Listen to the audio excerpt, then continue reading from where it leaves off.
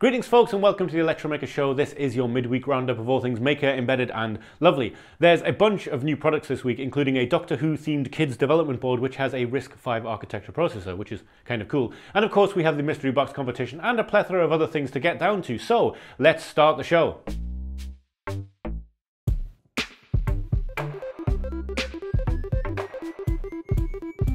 We're going to start this week with a new product that's been announced, which is a collaboration between BBC Learning, which I'm sure you're familiar with, it's the learning arm of the BBC, and Tinker, which if you're not familiar with is a coding website which helps kids learn to code. And this collaboration is in the form of the Dr.Who High-five Inventor Coding Kit. And this is the core of it, this hand-shaped little box here. Now, this hand-shaped little box is a little development board, which, as you can see, has an LED matrix on the front. It has a couple of buttons. And the really interesting thing about it is that inside it is a Sci-5 RISC-V chip. Now, that's kind of cool. As far as I know, this is definitely the first learning device that has a RISC-V architecture. It might even be the first sort of consumer and not completely DIY side hackers board, because the Doctor Who element of this is that the character of the 15th Doctor, Doctor Who, played by Jodie Whittaker, takes you through certain adventures where you have to use the High-five board to solve tasks and hopefully learn something along the way. Now, before we go into the board, just quickly, Tinker is something that if you haven't seen it before, they have fun and easy way to build critical thinking and coding skills. And it is a very nice put together courses for a variety of ages. Let's just see this example, which is for people ages 8 to 13 or so. And it's all in a sort of story. As you can see, there's animated characters. And in each one of these parts of the story, you have to complete certain tasks in order to progress. And each one of these tasks teaches you the basics of coding and logic and robotics and things like that. And as you can see, this is using block code because for the earlier ages, it's easier to do that than try and teach children syntax. It's a very good way of learning, and there are lots of sites that do it. Tinker seems to be really kind of one of the larger ones, and it is a subscription course. But this is how it all ties together, because this kind of learning is the same way that the High-five board is supposed to be working, which is a very nice way of putting hardware into the hands of children and keeping them interested, because this does look like something that Doctor Who might carry around. So, very quickly, the board itself. As you can see here, it has a 150 MHz RISC-V processor. I'll come back to that in just a second. And then there is a variety of sensors. The sensors on board are a magnetometer and an accelerometer. It has this nice little color LED display. It has Wi-Fi and Bluetooth built in, along with a couple of buttons on the front, one on the back. And there is an edge connector on the bottom too. This is the real draw for it. This is going to be something that anyone who is a fan of Doctor Who, and I know that the new Doctor is especially popular with younger viewers, and I've been a Doctor Who fan for many years. I'm not one of those people that complains about the difference between the old Doctor Who and the new Doctor Who. I feel like it's always been quite pompy, yeah, I've been a fan throughout. But yeah, there's no doubt that the newer Doctor Who's are definitely more aligned with children maybe than the older ones.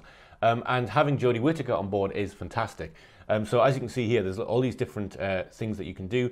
I don't know if these specifically are all to do, all the ones which Jodie Whittaker narrates. But yeah, thousands of activities and challenges, lessons narrated by the Doctor herself. And yeah, you have all of these things, which again, this fits much the same way as the other ones. This will seem very familiar. This is exactly the same as these other Tinker things we were just looking at. However, it's Doctor Who based, and it has narration from Jodie Whittaker. It's going to be big. Much like the other ones, the younger ones use block coding in order to get logical ideas into the heads of younger users, and then as they progress, they can move through to use MicroPython, which I still think is probably one of the simplest actual coding ways to get people interested in embedded hardware, because MicroPython does run on an increasingly large amount of different little boards. And yeah, I mean, if I was to try and tell anyone to get into coding, Python would probably be where I told them to begin, because it is a very forgiving language. Although I still find white space kind of terrifying. I'm not going to lie, I go kind of old school like that. I like my semicolons and my brackets a lot. So the kit itself has this board inside it, which again, we'll come back to briefly in a minute, because I want to find an image of it not in the case so we can have a proper look at it. It also has this little High-five speaker here, which is, well, a speaker. And then a couple of alligator clips for connecting things. It's a tiny point, but the fact that you connect the speaker to it via alligator clips is a very simple but effective way of showing how how a circuit works. It sounds simple, but I actually find it quite effective. And then you have a USB cord for programming. Another nice touch here, the USB cord has LEDs wound around it, so it lights up when you're programming the board. Just a tiny thing, but I kind of find that cool. And a battery pack here, which I believe just takes regular batteries, like AA batteries. So I've jumped over to Amazon, just the page where you buy it, just to get a couple of views of the board itself. So you can see here a little of what I was talking about. There's this, I believe, I don't know if this is the accelerometer or whether that's actually on the back of the board. And then, or maybe this is the light sensor and this is the chip. That seems far more likely. Ian, what are you talking about? I believe this is probably the processor. This is a little light sensor, one of the onboard sensors. And this is a nice chunky edge connector. Now, as you can see, they have these big chunks here for the main 3 different GPIOs along with power and ground. Although I believe all of these other little edge connectors open up the other functionality of the chip. Incidentally, I'm not going to dive too deep into the chip on this. If you are interested in doing so, if you head to sci5.com/documentation and skim down, the chip in this board is the E310-G003. And there is a datasheet and a manual for the chip here if you want to get a really deep view of what the chip is capable of. It's actually a pretty powerful little chip, and it's a pretty bold choice to put inside a kid's learning tool, but it's kind of also awesome. And something I've said on the show a bunch of times, if you get anything with any chip inside, you can take it the normal way, or you can take it apart and try and do it completely from bare metal. I featured on the show a couple of different tutorials for bare metal AVR coding, and that means you can take your Arduino Uno that you've done everything that you've done before in the Arduino IDE, or in the case of this, with Tinker and all this kind of stuff, and you can then go to the documentation and see how to do it the hard way, or for many people what would be the normal way. And this will be no different. And here is the High-five speaker attached via the crocodile clips to the board. Now the chip, just very briefly, it's clocked at 150 megahertz. It has 64 kilobytes of data RAM, 512 kilobytes of flash storage, and it has a 16 kilobyte instruction cache. And now it has quite a lot of onboard signal processing as well. It has 4 analog to digital converters, I2C, SPI, UART, and GPIO interfaces as well. And of course, it's all programmable via its micro USB port. So this is just your regular development board. But even if it was a regular development board, the fact that it's a RISC-V chip makes it interesting and compelling to begin with. But the way that they have put this together, and the fact that this is going to be a fully integrated kit branded by Doctor Who, I don't know, I feel like this is something a little bit special. And there's been a few releases this year of boards designed to get kids into coding, to get kids into making things. But I wanted to open the show with this one because firstly, it is pretty big news in terms of like maker and DIY stuff. This, in my mind, is probably the biggest thing that's come out this year in terms of teaching kids about stuff. You could argue that the microbit might have a bigger reach because they're going to end up in schools, but I'd be amazed if these didn't show up in schools all over the country as well. So yes, this is available now. I've said this many times on the show. If you're looking for a Christmas present for someone who doesn't necessarily share your love of all things tiny and microcontrollery yet, and you're looking for something that'll get it into them, this might well be the one for you. I'll leave a link to the High-five Inventor page in the description of the video, and when you click buy now, it takes you to the Amazon page I was just on, where it is selling for $74.95, which is a currency that I do not understand, but I'm sure it sells for a similar amount of money wherever you are watching this show from. Now moving on, we're going to talk about RISC OS very briefly. Now, RISC OS is sort of weird to me because I understand what it is, and in fact, it was my first experience with computers. Namely in this beautiful machine right here. Now this is an Acorn Archimedes A3000. When I was very, very young, this was the main computer in our house. For many years, my father, who was a computer enthusiast at first, he later moved on to lecturing in programming, but as a hobbyist, he would get various computers. We had various BBC computers as well, and then we moved on briefly to Acorn when they were in their heyday. So the Acorn Archimedes A3000, and I think there was one other which either predated it or came after it, I can't remember, were the first computers that I had real hands-on experience with. So why am I talking about an old computer like that? Well, Acorn computers ran on RISC OS. This was an operating system designed to work on ARM chips. Now, of course, ARM is still a massive name to this day, but back in the day, ARM, based out of Cambridge, were the main chips for Acorn computers. This was long before they took over the embedded world and all the things that have happened since. And RISC OS was the operating system designed specifically to work on that hardware. But this still doesn't explain why I'm talking about RISC OS. Well, RISC OS hasn't gone away. In fact, there's a group of people really trying to keep it going and to make it an operating system for computer enthusiasts like me, like you probably. And now there are 2 hardware boards with RISC OS that you can buy as purpose-built computers with the RISC operating system on them. And this is where Cloverleaf comes in. Now, Cloverleaf is a team that are building their own version of RISC OS for single board computers, namely the Rock Pi 4B, I believe is the title of that computer, and the Raspberry Pi 4. Now, there's a Kickstarter with a very detailed video going through all of this. I suggest you go and watch the video. It's very well made. And the guy who made this version of RISC OS has a very detailed talk about his history with it and what they wanted to do with a modern version of RISC OS. But what we're really here for is this. So this is Cloverleaf. Now, as I said, comes in 2 varieties. There is the Cloverleaf for Raspberry Pi 4 and the Cloverleaf for Rock Pi 64. So the Puma board is the one with the Rock Pi in, and I believe there is one other. There is also a fantastic article on CNX Software about this. So the Cloverleaf Puma, powered by Rock Pi 4B, Cloverleaf Kitten featuring a Raspberry Pi 4 board. And yes, as you can see here, this is a nice mini computer. It even has a DVD drive in it, something that I haven't had in any of my computers for many years. And the operating system itself is, they're trying to update it to a point where it sort of works in a kind of modern way. I do know that one of the plans for the browser is that they want to get JavaScript and HTML working, and yeah, as you can see here, this is a very nostalgic kind of image to me. I'm sure this doesn't look exactly like the old RISC OS does, but it kind of reminds me a little bit of it, and I'm already, after years and years of not using a computer, I'm already kind of over here pressing my middle mouse button because that's how you open context menus on RISC OS. Now, I understand that this is potentially a little bit niche for some people. If you didn't start life using RISC OS, you might not really understand the hype of it. I know even back in the day there was a little bit of a sort of turf war going on between Mac users and Acorn users and all that kind of stuff. But this is something that I find very compelling and lemmings. Sorry, distraction, lemmings. The computers themselves do seem like they are very nicely built things. This doesn't seem like a project that is out to make a massive profit. That said, 299 euros for what is essentially a single board computer with a few peripherals might seem a bit high for some people, but if you have the passion, then that's a small price to pay, given that a mint condition older computer with RISC OS can set you back a lot more than that these days. So if this is something that might interest you, if you're interested in RISC OS at all, then maybe have a quick look at the Kickstarter. There is a lot of information on here, and various people involved with the project are talking about how it works. Yeah, this is kind of quite a nice little touch here, by the way. Just a residual VM is also available, so you can play games like Grim Fandango and Escape from Monkey Island and Myst 3 Exile. I'm kind of hyped that they mentioned these two, because again, favourite games of mine in the past.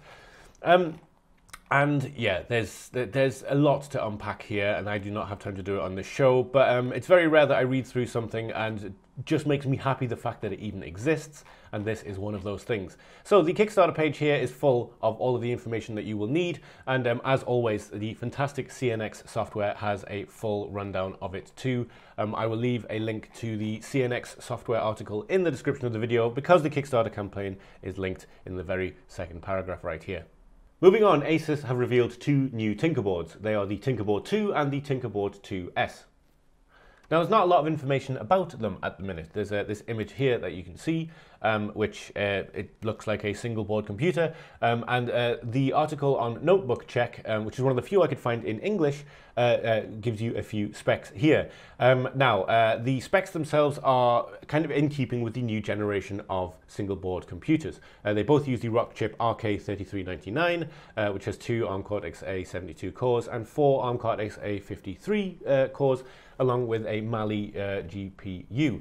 Now, it's interesting that this is being reported the way it is, because I found this article in English, maybe one or two others in English, and several in different languages, but there's nothing from ASUS yet. ASUS themselves haven't actually said anything. And it all seems like this all stems from this one article by Klubik, by Nurses, and it's in French, as you can see, and it's somewhere in here he quotes the fact that there was a press release from ASUS, which again I also could not find.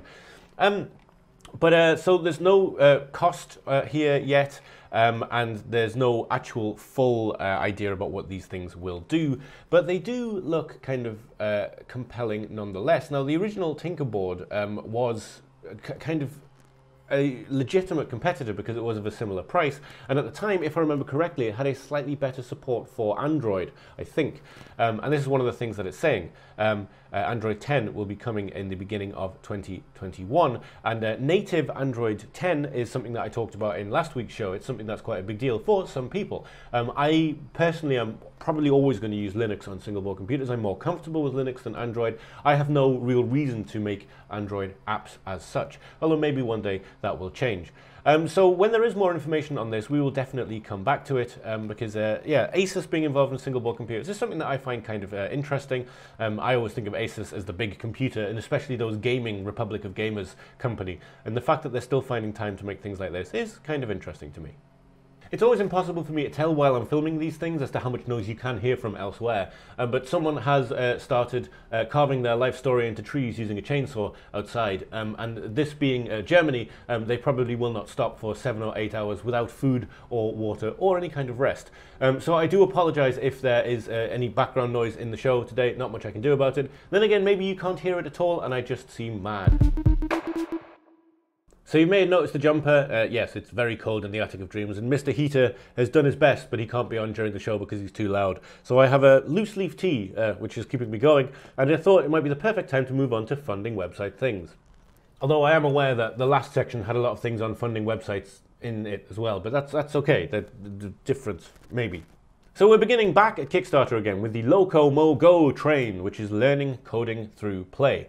Now, we've had a few things to do with learning, teaching kids how to code on this show already, but this one is a little bit different. This is a purely hardware device, and one, as you can see from the image, looks everything like an old wooden train toy, but has a few nice features built into it. So they have a rather flashy video for their launch, but the basic idea behind this is that you have this train. And the train itself doesn't expose any kind of software side of things to begin with. It looks just like a toy train. In the very beginning stages, you can just put tape around the floor instead of a track, and it will follow the track. Now, I'm sure you can see where this is going. Right now, no child needs to understand exactly what is going on, but as time goes on, there are more and more things you can add to it. So you put other kinds of tape down, and that tape makes the car light up. And skipping on a little bit, so we don't have to watch through all of it, you can then start to control it from an app. You can then start to put different kinds of tape down which has different effects. One of the tape, I think, is a branching tape, so it takes branching tracks. And the idea is, much like these other boards, it takes you through different levels of learning through your childhood so you have an idea of code. Now, their video does have a very happy and cheesy ending where the little girl that you just saw ends up working in a high-flying coding job. Nobody can promise that that will happen, but it is a very nice thought nonetheless.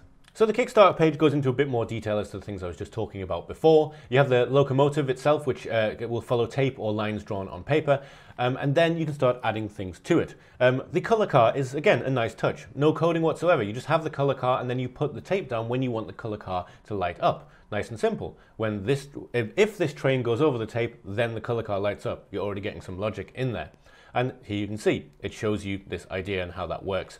And then you have the connectivity car, and this is what connects to a phone or tablet and the app, which allows you to start doing the very basic, earliest visual block coding. And it continues on and on. So this is something that appeals to me, probably because I have a young child, and this is stuff that's sort of on my mind.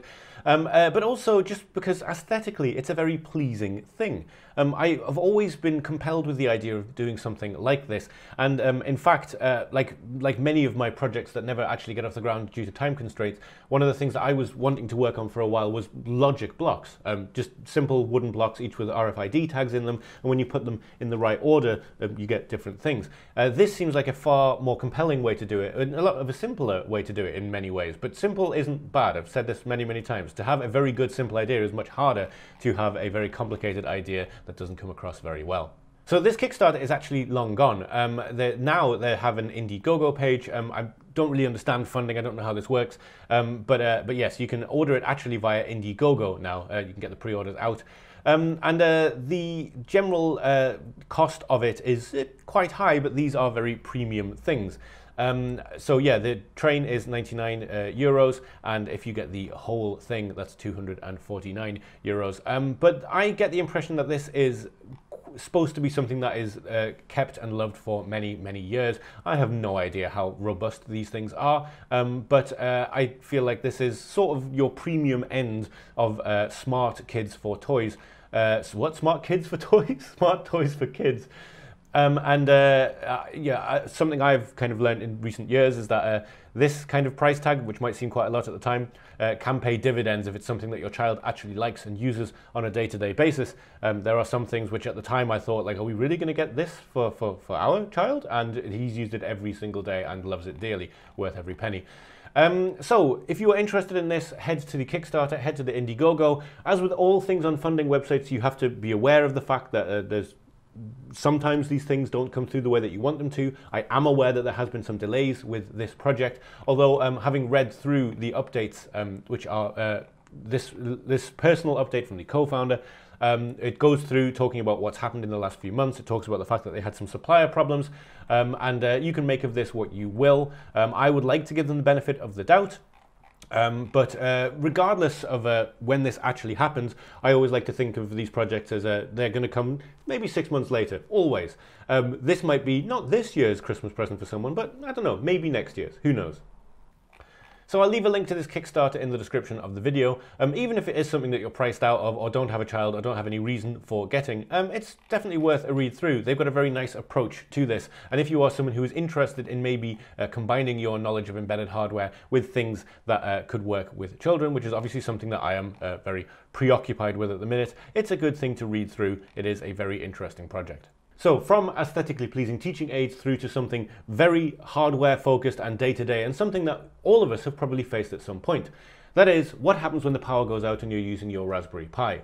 If you're reading and writing from the SD card, there is a chance that it might corrupt it, and then whatever is on that SD card is lost. It's something that's probably happened to all of us at least once.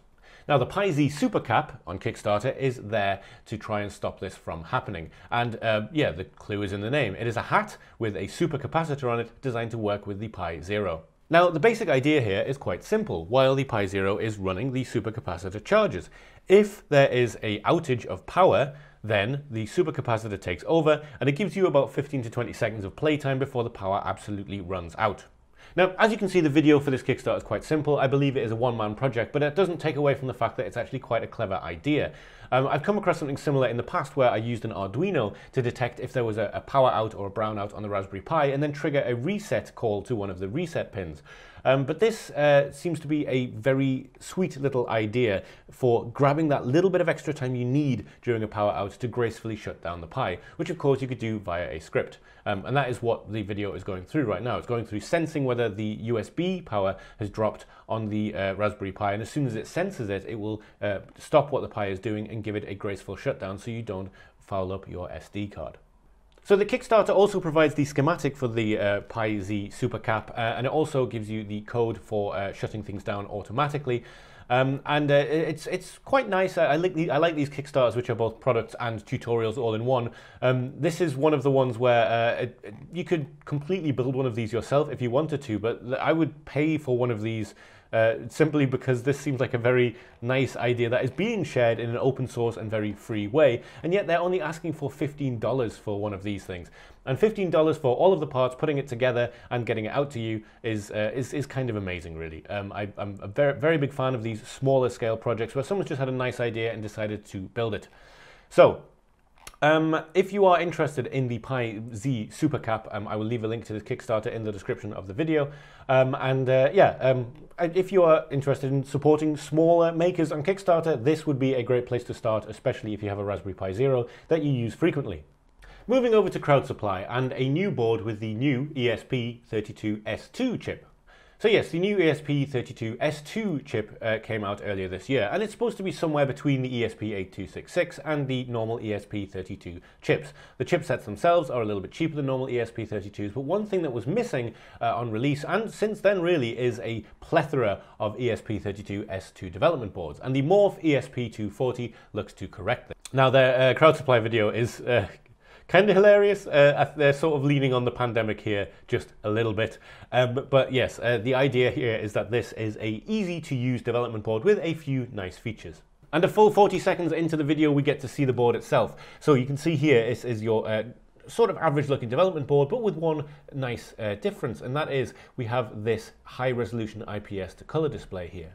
So zooming down just a little bit, you have this image of the board right here, and it obviously has all of the GPIO pins exposed on the side as headers. It has a regulator on board for powering via USB. It can also be programmed via USB, which is a nice step up because the ESP32 didn't have USB out of the box, if I remember correctly. I need to look that up to be absolutely certain.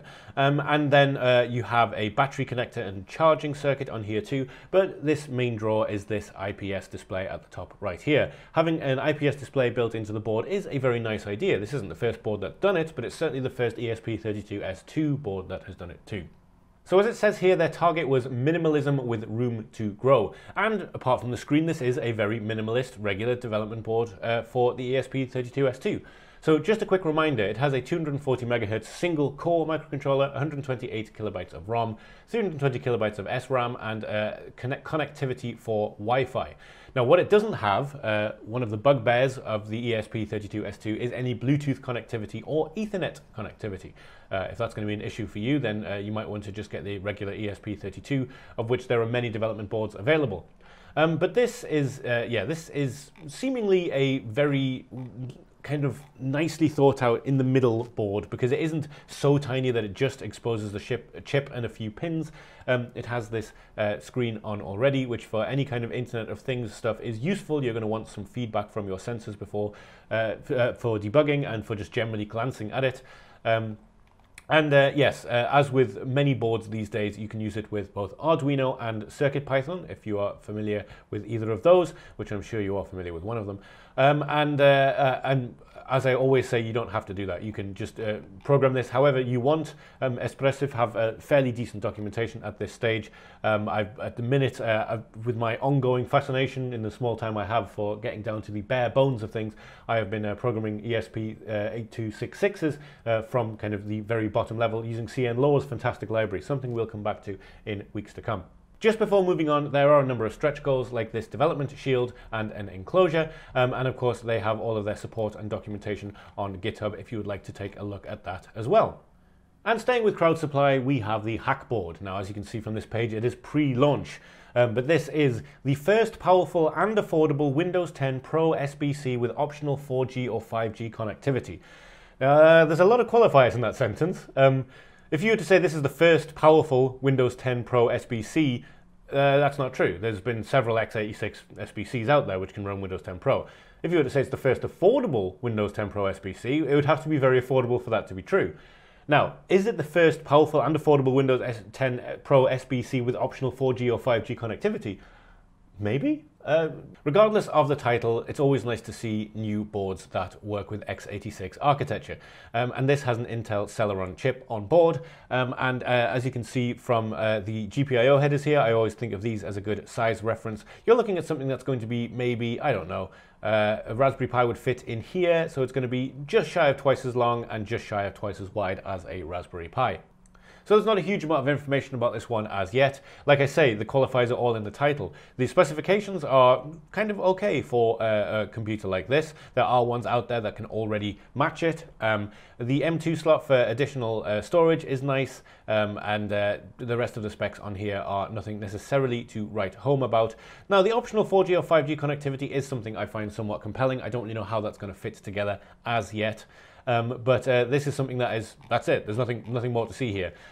So I will come back to this one when it launches. The main thing that is going to be the most interesting about this one, I think, is probably the price. If this is very low priced, then it's going to come up into the area of boards like, say, the Atomic Pi, which was never actually designed for release. That was an old control board from a robot that was sold off when the company went bust and repurposed for the consumer market, whereas this looks like it has been designed specifically for the consumer market from the beginning. So I'll leave a link to this in the description. Not much to look at just yet, but if you want to sign up to find out more about it, you can. However, I will definitely come back to this one on the show. This is a mystery box. Inside the mystery box, there are mystery prizes. I put my hand in the mystery box and I pull out a mystery prize. Yes, this is the mystery box competition. If you are not familiar, that mystery box has prizes in it. I give one of them away each week, and this week the prize is an unspecified white box. What are you? What are you? So this is an AVR board, I can tell, because it has microchip AVR written on the back, and it has a coin cell battery on the front. Secure AVR BLE IoT node. Bluetooth Low Energy Internet of Things, huh? Wow. Oh, this thing's really sweet. It's tiny. So yeah, I mean, if the clue wasn't already in the name BLE, this is a tiny little Bluetooth Low Energy chip. It has an AVR microcontroller on it, which is an AT-Tiny1617. Along with an ATCC508A. I'm not actually sure what that one is, but this is clearly a tiny little development board for making Bluetooth Low Energy devices, which is designed to run off a coin cell. Now I notice here it has a little jumper, so you can run it from USB power or the coin cell power, and it has a tiny set of headers here, which I presume are for debugging. Yeah, this is a lovely little device. Now, as I've mentioned a few times on the show, I've been messing around with AVR microcontrollers just to kind of get my head around how to program them outside of the Arduino IDE. So I'm almost certain that this will be something that you can use Atmel Studio with, or if you are like me and a masochist, you could always just use AVR Dude and do it all from the command line. But yes, as always, we have a mystery box prize to give away, but the prize winner remains a mystery. Let's find out who it is. And the winner of the mystery box competition this week is Para-Idol, or Pear-Idol, I don't know if I pronounced that right either time, who made a fantastic suggestion on last week's video that we start using those chapter features on YouTube, something that it hadn't even occurred to me to do. For someone who makes a YouTube show, I know remarkably little about how YouTube works.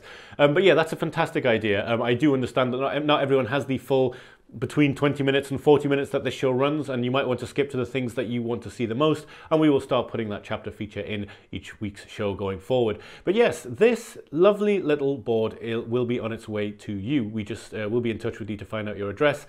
If you are familiar with AVR microcontrollers, then you'll probably be quite at home. If you receive this and you have no idea where to start, maybe just drop us a line and I can point you in the direction of the things that I have been looking at. However, if you go back a few weeks on this very show, you will find the fantastic Bare Metal MCU series by Mitchell Davis, who starts with Arduino and ends up with an AT-Tiny85, which is a slightly different chip, of course, to the 1617, but it will give you some ideas of where you can start.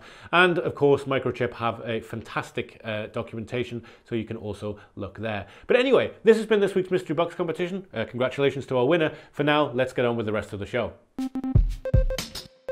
So this week's show has been a bit of a contrast to last week's show, in that last week's show was full of projects mostly, with a few things on funding websites and products, whereas this week has been mostly things on funding websites and products, but we do have a few projects from this week that I would like to show you.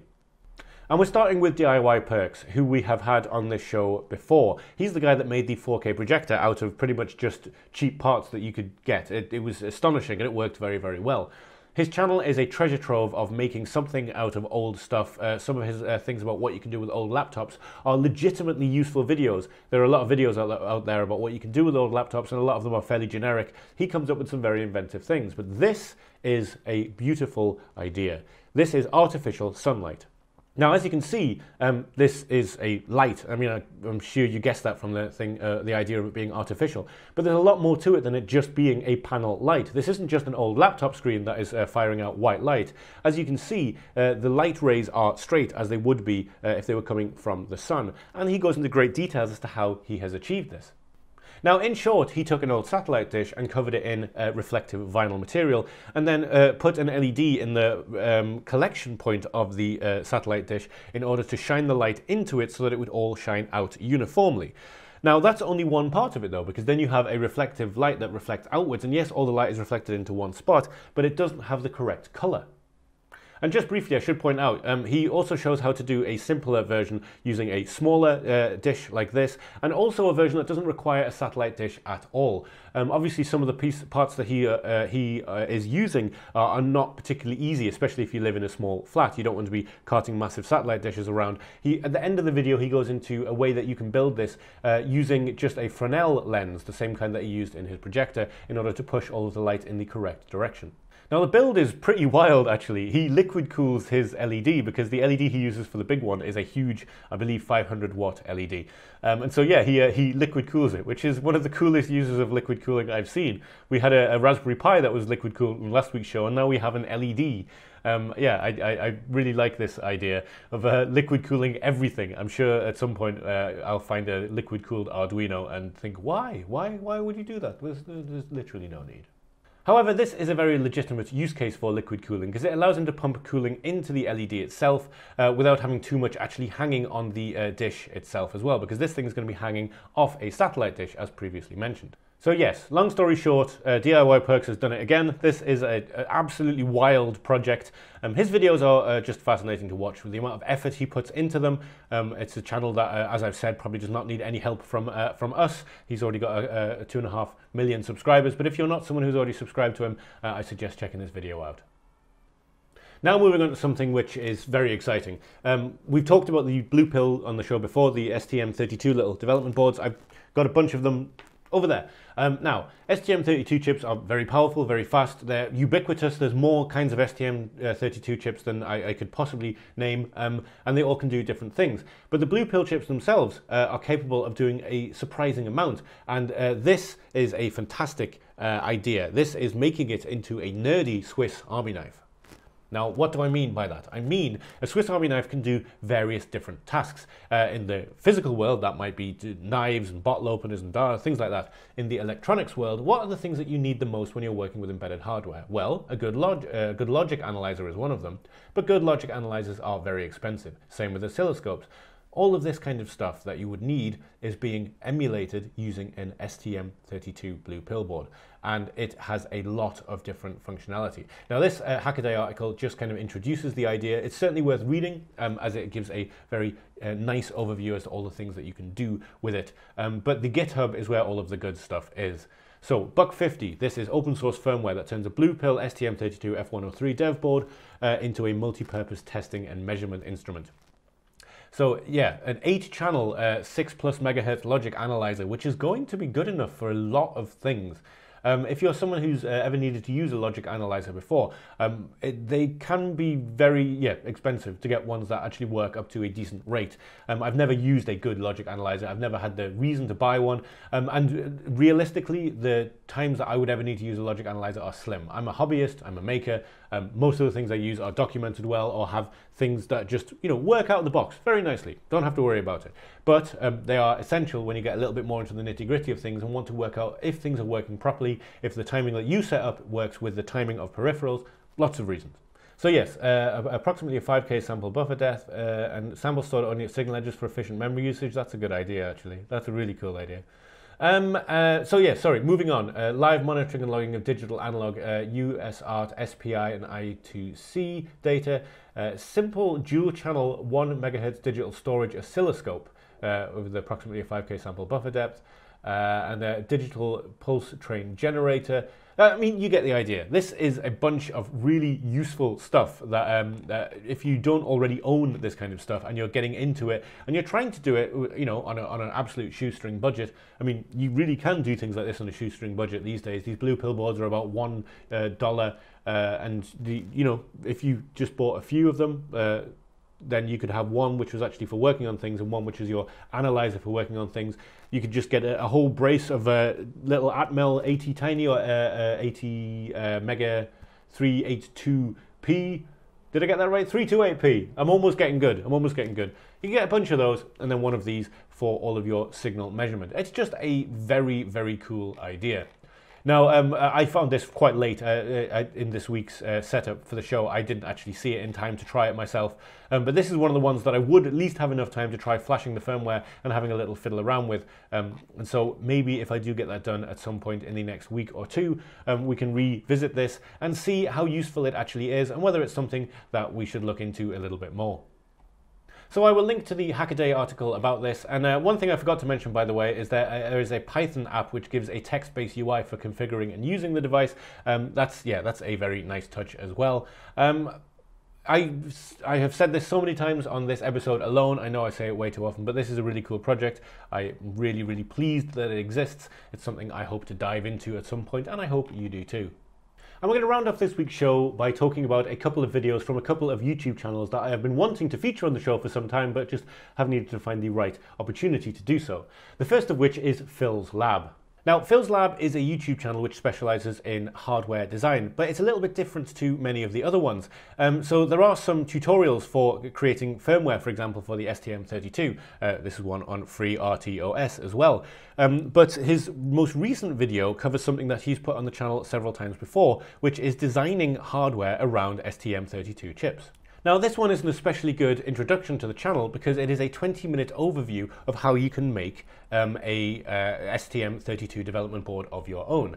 So the idea, skipping through very quickly, would be this is the design, and you have the STM32 chip here, along with the crystal oscillator for timing, and everything else you need, exposing the GPIO pins. And he is teaching you how to select a chip, put it on a board, put it in KiCad, and then order it on JLC PCB, who are the ubiquitous circuit people these days. It seems like everyone who is getting PCBs is getting them from JLC these days, and I absolutely understand why. They do good work for very, very cheap. And I get to say that without worrying because I'm one of the few people on the internet who's not sponsored by JLC PCB, it seems. But yes, even if I wanted to try and talk this through all the way, I couldn't. It's too much information, and it's amazing he's managed to condense it down into 20 minutes without it feeling too dense. It shows you every single step of how you would want to design a board, the considerations you should bring into mind, and how all of the parts fit together. He covers how you can look at how the pins work using the STM Cube IDE, or the STM32 Cube IDE, sorry. And yeah, this is just every single step, explaining why they are there, how they are placed, and then how to place them all on a PCB using the free KiCad software. Now, this is by far the first time that Phil has put out a video like this. For example, here is a design for an STM32 with some RF receiver on it and USB. And again, this is a similar kind of video. This goes through everything that you would need to consider before creating your design, and then how you can create the design using the KiCad software. And I believe I have clicked on an advertisement there. So yes. Phil's Lab, fantastic YouTube channel, fantastic resource. It doesn't just go through this kind of stuff, although to me this is the most compelling stuff on his channel. He does also have some fantastic general explanation videos of various concepts. If you're not already subscribed to him, I would suggest going to his channel, but I will leave a link to this specific video in the description of the video that you are watching right now. And finally this week, yet another YouTube channel I have been really wanting to feature on our show for some time, and that is JavidX9. Now, JavidX9, who also goes under the name One Lone Coder, has been putting out incredibly high-quality tutorial videos on C++ and game development in general for a very long time. He is the author of the Pixel game engine and the console game engine, which are both very bare bones, but also very well put together game engines. I'm a big fan of the Pixel game engine because essentially all it does is it gives you a library which allows you to draw to the screen. And that's about all it does. It has a lot of convenience functions for vectors. It has a lot of convenience functions for colors and things like that. But this isn't like Unity. If you want to work out how to move from point A to point B, you need to do the mathematics yourself. You need to work it out. It is the perfect educational tool for programming. And alongside it, Javid puts out regular videos which are just astonishing, really well put together, and really easy to understand. And I have learned probably more about coding, especially coding in C++ from Javid, than I have from anyone else over the years. Alas, making a fantastic game engine and programming tutorials is not enough for me to put it on this show specifically, as we are supposed to be sticking in the embedded world, at least somewhat. I know I come out of it a little bit. But luckily, Javid recently put out a video on how to control an Elegoo robot smart car. Now, the Elegoo Robot Smart Car kits are fairly simple little things. I've got one up on the shelf over there. They're Arduino powered. They're quite functional, nice little robot cars, really. They're all cheap parts, but they all work very well together. And Elegoo have both a quite nice little way of putting it together educationally, and it works with Bluetooth, and it also works with infrared, if I remember correctly, the one I have. I bought this with my own money. This has nothing to do with Elegoo.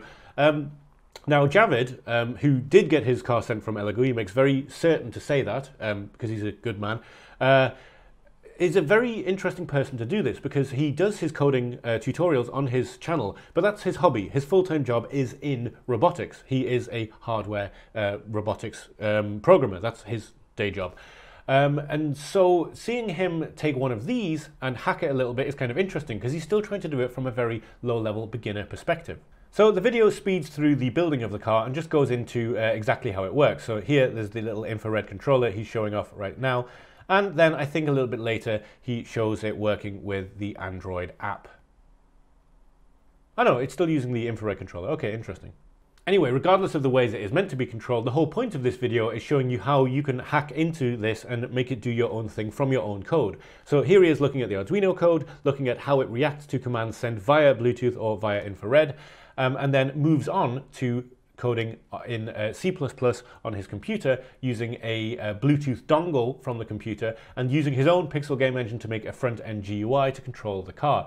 Now, this is part of a series he's been doing on ACIO. Now, if you're a musicy person like me, you hear that, you probably think of ACIO, the music thing. It's not that. It's a different library. It's asynchronous input-output. So this is part of a larger series on ASIO. I may have said ACIO before, it's ASIO. This is using ASIO to send signals to the robot. Anyway, needless to say, he uses the Pixel Game Engine as the front end, and these are the buttons that you can press, and then he is connecting to the robot car here. And as you are about to see, hopefully he is controlling the robot car using his computer.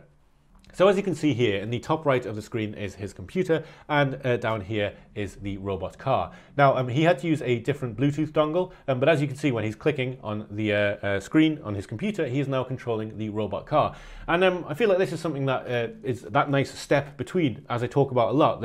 You can completely program your own stack to try and control a robot, build a robot from scratch. That's a great project, but it's a little bit heavy. And then you can get these pre-built kits, which have Arduino code, and you can do it that way, and you can completely reprogram it that way. This sits somewhere nicely in between and shows you how you can use libraries and use different things to link stuff together. Now, if I sound like I'm being overly enthusiastic, it's because I am. As I've said before, this is one of my favorite YouTube channels. I've been watching Javid for some years. I've watched every one of his videos. You could call me a bit of a fan, I guess. But this one especially appealed to me because it fits my interests. I like building nice little robot-y things, and it links one side of my kind of passion, which is for just generally getting better at programming as a whole, to the other, which is hacking away at little robots and maker things. Anyway, as I said, the One Lone Coder channel, or Javid X9, is a treasure trove for people who are interested in coding, interested in game design, interested in music synthesis. He has a short series on making your own synthesizer in C++. Purely on computers, and there are a couple of videos where he has done things with robotics. He also built a robot arm some time ago and got his Twitch chat to control it. And his Twitch chat managed to almost stab him with a screwdriver, which was hilarious. So yes, I would suggest going to this channel if you haven't seen it before. It is one of my favorites, and this controlling the Elegoo smart robot thing turned out to be quite simple, and it makes me wonder whether something a little bit more fun could be done with it in the future.